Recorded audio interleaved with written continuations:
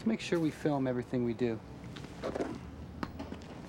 You want to show NASA where its 500 million is going? Yeah. I want to show my kids where I was while they were growing up.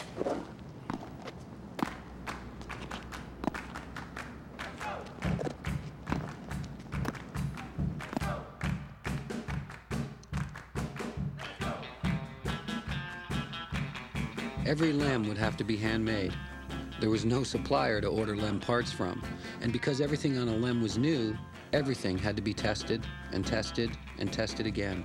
The thrusters, the engines, the deployment of the landing gear. We had to know how a LEM would react when exposed to intense sunlight or when pelted with dust. We had to know how the landing gear would perform if a LEM came down on a slope. Thousands of tests, day after day, for years. Some of the tests went well, and some did not.